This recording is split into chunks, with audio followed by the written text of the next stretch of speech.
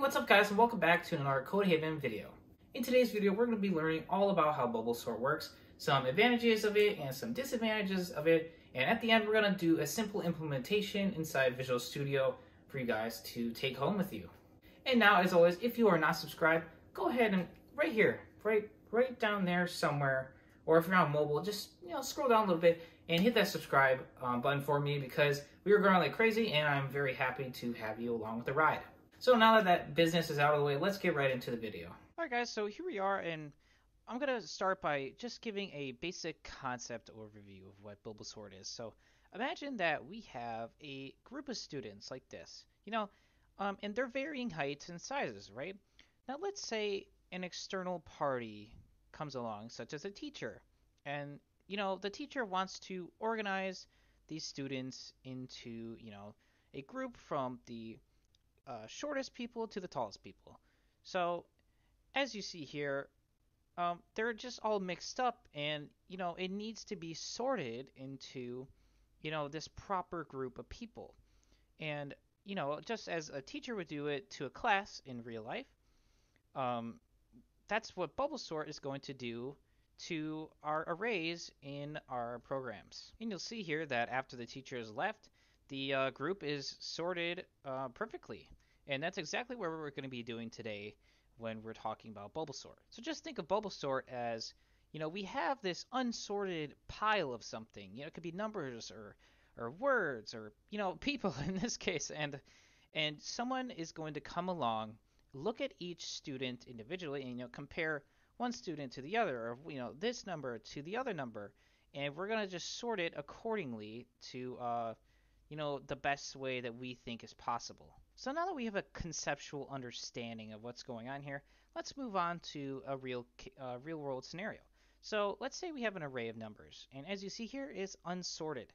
But we want to sort it, right? We want to sort it so that it's easy to find stuff and it's more efficient. So we're going to sort it, and we're going to use bubble sort. So we start out here, and you first want to compare the two numbers. The way the program works is it's going to compare 2 and 8, and it's going to determine which one is greater or less than the other. So in this scenario, we know that 2 is less than 8, but the program needs to figure that out. So it's going to say, hey, is 2 less than 8? If so, it wants to leave it here, but if 8's actually less than 2, they want to swap, which, as we know, 8 is obviously not less than 2. It's greater than 2. So in this scenario, we're not going to make a swap at all, and we're going to move on to the next set of numbers. So now we're going to compare 8 and 5. 5 is less than 8, and 5 needs to be switched out with where 8 is. So we're going to go ahead and initiate the swap. And now we have 2, 5, and 8, and we've gone through those, right? So now the next move for bubble sort is we're going to keep moving on to the array, or we're going to keep moving down the line and keep trying to organize one by one. So now we have 8 and 1.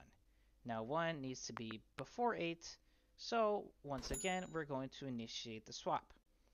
And then now we have 1 in front of 8, and that's all fine and dandy. Now we can move on to the next one, and 8 and 14, and as we see here, 8 is less than 14. Now here's a critical juncture of the way that it's designed. We could stop here, but we're not sorted yet. We need to keep looping through the array until we have completely sorted everything out the way that it needs to be. So with that being said, we're going to restart at the beginning. Now here we have 2 and 5. 2 is less than 5, so we're going to go ahead and move on. And we have 5 and 1. 1 needs to come before 5. So we go ahead and we initiate that swap. And then, as you guys already know, and you're probably getting used to it, we're going to keep going down the line. 5 is less than 8, as we know, and 8 is less than 14. Now, once again, we need to restart. And you may be asking yourself, how does the program know to, restart it? How does it know that it's not done yet? And we're going to show you how that works in the implementation later in this video when we go ahead and look at the actual code itself. But with that being said, we want to go ahead and move on to restarting the entire process over again. So now we have 1 and 2. 1 needs to be swapped out with 2, so we go ahead and do that. And then we have 1 and 2 are in the perfect spot. Now, you'll notice that actually we've already sorted everything. Now, one of the downsides is the program doesn't know that. It doesn't know that after it completed that swap just now, it's sorted completely. So it's going to finish out the loop, and it's actually going to have to loop through one more time to realize that it's already been completely sorted. So now that that's done, we'll loop through the rest of it and loop through the one last time, and then the program will realize, hey, we are done here. We can go ahead and say that we're done, and here we go. You have a nice, beautiful sorted array. So now that we've talked about kind of the process of how that works, let's talk some other things. Starting with the best case scenario. So the best case scenario with any sorting at all, and of course in this case, is if your array is already sorted. Obviously, it needs to come in here and realize that nothing needs to be done by looping through once, but still it's only going to be one loop instead of, as you saw earlier, it could be 3 loops, or as the data sets get bigger and bigger, it's going to be even more and more strenuous to keep doing all those swaps until everything is in the right place. Now, building off this, we're going to talk about a worst case scenario, and the worst case scenario is actually going to be if it's reversely sorted. So that's going to really stink because you start at 14 and you know 13 is less than 14, so you need to swap. And then you're going to go on, and 12 is less than 14, so you need to swap again, and swap, and it's going to keep going on, and that overall is way slower than just the other scenario that we've seen up to this point. So obviously a worst case scenario would be a reverse sorted array. And after this, let's talk about some advantages. And obviously it's great with smaller sets of data, and of course a lot of stuff's better with smaller sets of data, but it's the world we live in, and in this case, of course you would like to have a smaller set of data. And the other nice thing about it is simple to understand, it's very easy to set up, and it's a common beginner type sorting style, if you will. It's a beginner way of doing it. And of course, with everything, there's some disadvantages, and those are, it's worse with larger sets of data. And of course, a lot of things are worse the more data that they get. But as you know, there are better and better ways to tackle bigger sets of data, and this unfortunately is just not one of them. And also another bad thing is that it takes an entire iteration to even realize that it's already been sorted.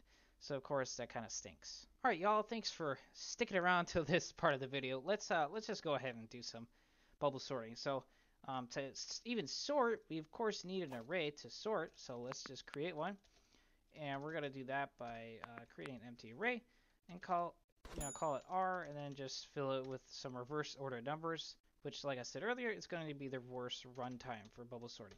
So then we need a for loop. And this for loop is going to start at I, add 0, and then we're going to go all the way till the array's length -1. And the reason we need to do -1 is because when we're comparing two numbers side by side, we don't want to go outside the boundaries of the array. So we want to make sure that for this first for loop, we want to stay within everything except the last index. So we have that. Then we're going to need another for loop. And inside this for loop, we're going to say j is equal to 0. So we want to start it at the beginning. We want to say that the j is less than the array.length minus I minus 1. So what this is going to do is it's going to say, hey, the array is 5 things long. We're going to subtract I. Let's say I is at 2. And then we're going to subtract 1 from that further.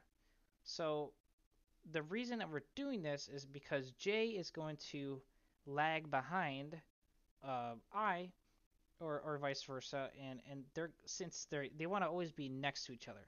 So that's the way that we do this, is we capture it like that. And then we're going to say j++, and then inside of here, we're going to need an if statement. And inside of this if statement, we're going to be comparing two numbers to see which one's bigger or which one's smaller. So in order to do that, we need to say the array at j, is it greater than the array at j plus 1? So if j is greater than the index after it, then what we want to do is swap. So to do the swap, we're first going to need a temp variable. So we're going to say int temp is equal to the array at j. So we capture that first thing that we need to swap here. And then after that, we're going to say the array at j is equal to the array at j plus 1. So we're going to go ahead and swap those.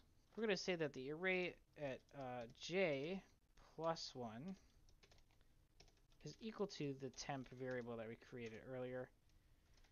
And that's just going to go ahead and say that the index after it is going to be, basically we just swapped them. That's what we did. All right, guys, now that we've done that, let's go ahead and just create one more for loop outside of everything, just to check over the array to see if we've set our stuff up right. So we're just going to say that int I is equal to 0 and I is less than the array.length and I++.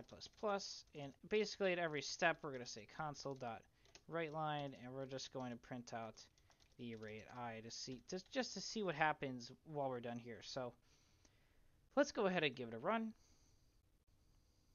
And you'll notice that as it's running, it says 1, 2, 3, 4, 5 because it's already completed all the sorting. And here we are, we have a sorted array. Now, as always, if you liked the video, please go ahead and drop a comment down below, give it a thumbs up, and if you like content like this, please subscribe to my channel for more.